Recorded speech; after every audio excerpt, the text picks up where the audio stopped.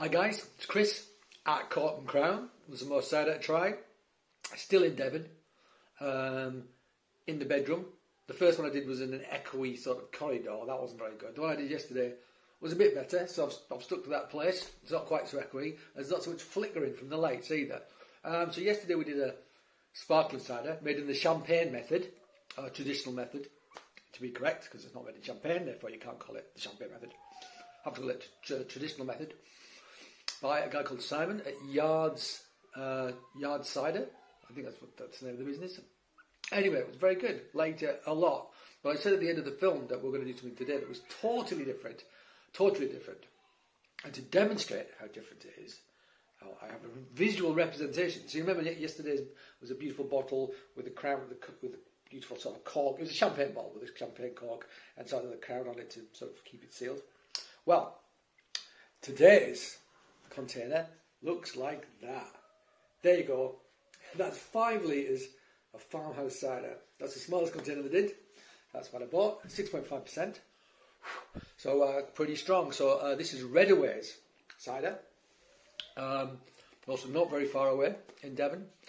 Family farm. We drove past their orchards to get to the little farm itself.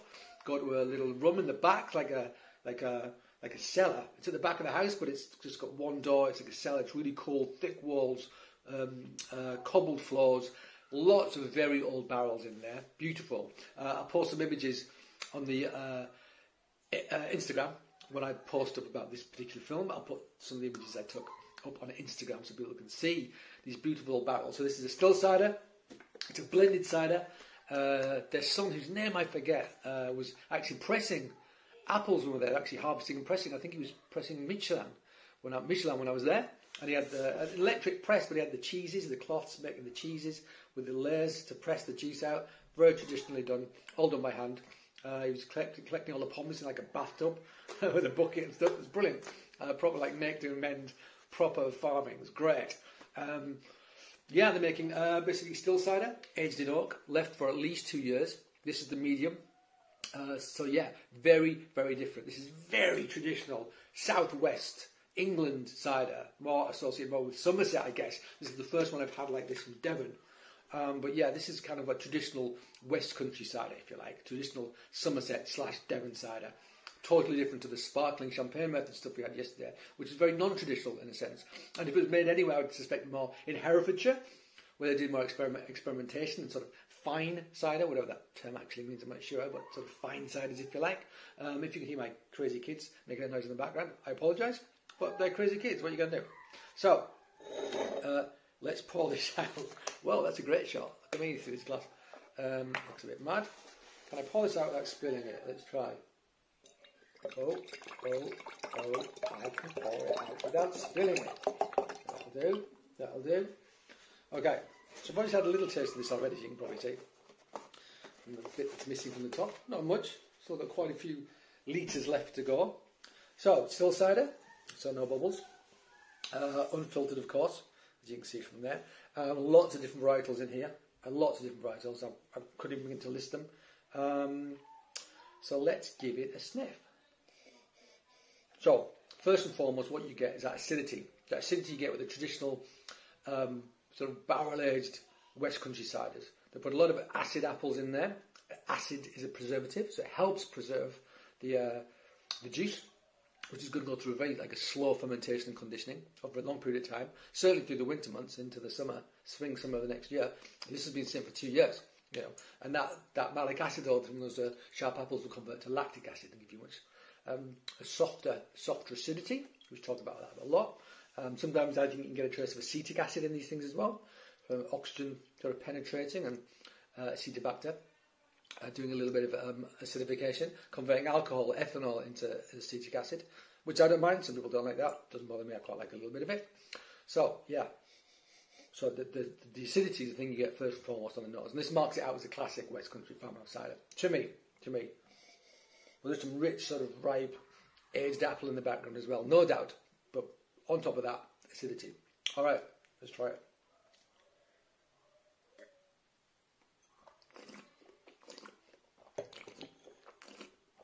Okay.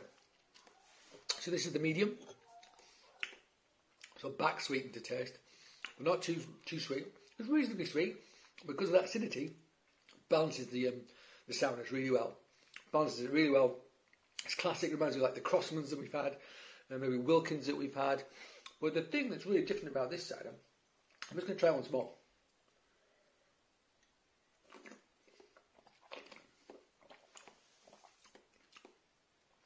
The difference with this cider is the texture.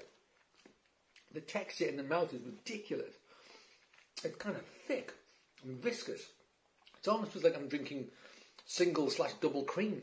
The texture on my palate, it's thick in a way that I don't think I've ever experienced with this cider before.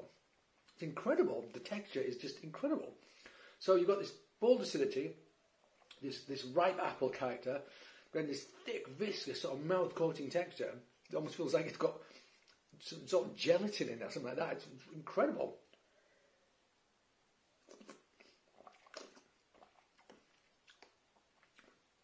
It's a really good cider. It's a really good cider. Brilliant. Sugar is balanced perfectly with acidity. Great apple character. The texture is amazing. The mouthfeel is amazing. Yeah, I think if I could get hold of this, I could sell a lot of this stuff. It's a top-notch, proper cider. And totally different to what we had yesterday. Totally different, and quite different to the hunts we had tasting before that as well.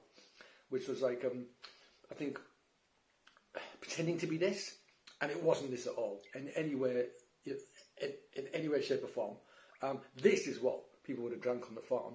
You know, this is what people would have drunk on farms when they were working. That's kind of what it was for. People were paid until relatively recent history. People were paid in cider who worked in agriculture on farms in the southwest of England. I don't think that got banned until the late 19th or the early 20th century. You know, so this is proper, real cider, and it's brilliant. And the texture is off the scale.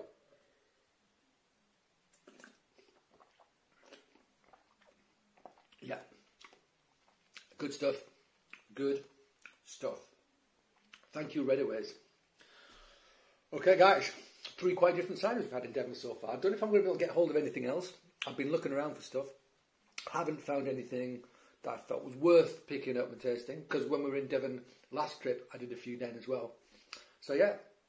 So the next time you see me, I might well be back in London in my shed. But perhaps not. Either way, thanks for joining me. And until the next time, cheers.